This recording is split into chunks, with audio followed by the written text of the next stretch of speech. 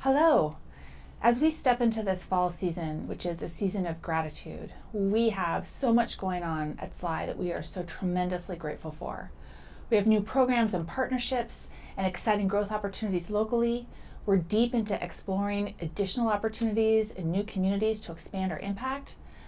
But one part of our work that I am most grateful and excited about is the voices of our young people are really being heard, deeply heard, by people in positions of power at our local, state, and national levels. Their ideas about how to support other youth in the juvenile justice system are being sought after at statewide conferences, national committees, local focus groups, even documentary films. Our young people are showing up and doing whatever they can to make a difference. This is something that we have always dreamed about and what Fly was founded on. What if?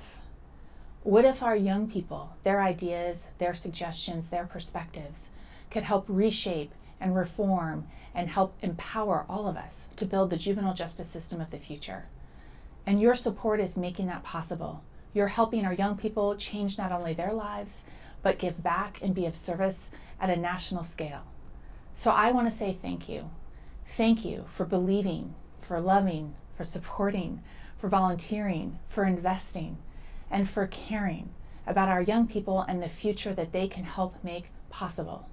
What if we keep doing all of this incredible work together? I know that what lies ahead for all of us will be tremendously exciting, important, and life-changing. I hope I get to see you all soon at our annual showcase event, December 5th. It's a Thursday, where we will celebrate, explore, and think deeply about all of our what ifs. Thank you.